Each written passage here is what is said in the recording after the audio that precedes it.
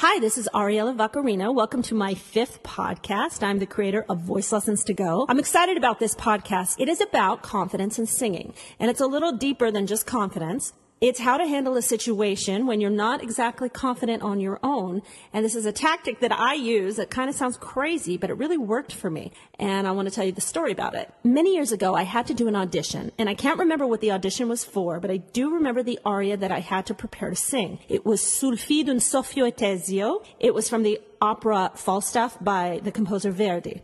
Now, I was not prepared to do this aria. I didn't put the due diligence in learning the aria, and I didn't really realize until the last minute. Usually I learn things very quickly.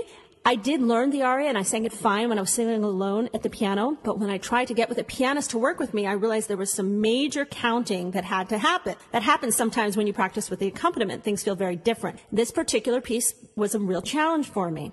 So I remember I had to do the audition on a Tuesday. I was not prepared, and I had to do the audition anyway, and it was Monday. And Monday night, many years ago, I used to go every Monday night to this performance class for other opera singers. And it would be somewhere between 4 to 10 of us who would show up Monday night at this wonderful teacher's house, and we would all sing for each other. So it would be like 2.5 hours long, and we would all give each other advice, and it would be a great way to stand up and practice singing. And just as a little caveat, I want you to think about getting something like that in your life if you are a singer. Finding a way to sing regularly in front of people is a wonderful way to push out nerves and really get to practice the art of performance before you actually have to perform for real.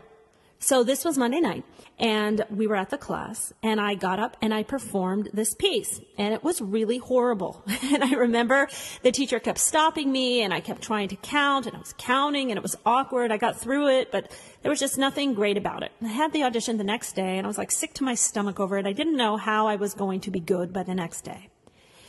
Later on in the evening, another girl got up and sang, and I had never seen her before, and it turns out she sang the same aria. But she sang it perfectly. She had the most beautiful line, and she wasn't at all freaked out about the accompaniment. She didn't look like she was counting, and it was just this gorgeous, luscious line over this piano, and it was beautiful. And it really stuck in my head. I couldn't believe how effortlessly she sang it, especially compared to how horribly I had just sung it.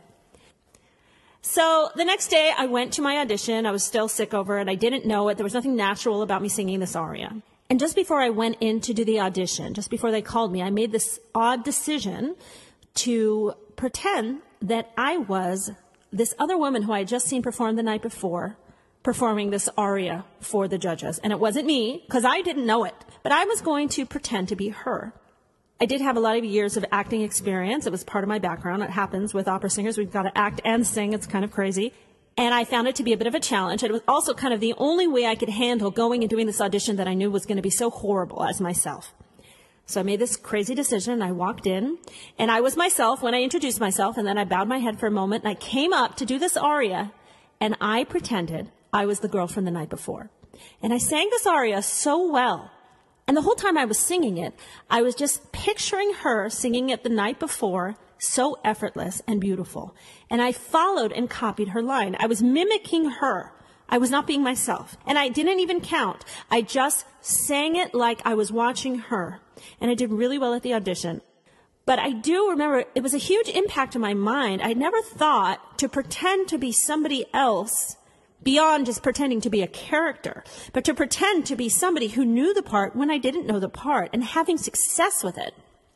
I just wanted to share that. You know, people write me all the time asking me questions about singing and singing advice and tips. And a lot of times people are asking me, how do you get up on stage and not have a shaky voice or not have nerves? And how do you get the nerves out? And of course, I always give the advice that the more you perform, the better you're going to be. So try and find an outlet to perform, because it's not just about working the voice, but you also have to practice performing. But I wanted to share with you the thought that maybe if you could put in your head a performance of the same piece that you're about to do, of something that you saw that really blew you away, and try and get in touch with that. Be that person for a moment. You know, be the person who sang that pop song that you love. Be the one on the radio when you go out and sing it. Pretend that you have that audience, that background. Pretend that you have the confidence to get the part. Eventually, confidence grows. You fake your confidence, and then you become confident. And that's a blurry line. People can't always tell if you're faking it or if you are just being it. And the better actor you are, the harder it is for them to tell if you are confident or not.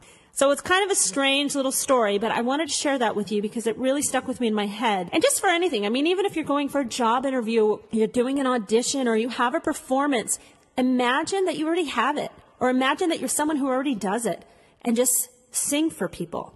And that's what I did that one time. So I'd love to hear your voices. I do vocal assessments. You can get that service from my site, voicelessons2go.com. I've got a YouTube channel with instructional videos, and I'm growing on Facebook. So come and like us there. I'm giving free giveaways all the time there. Thank you. Take care and sing well.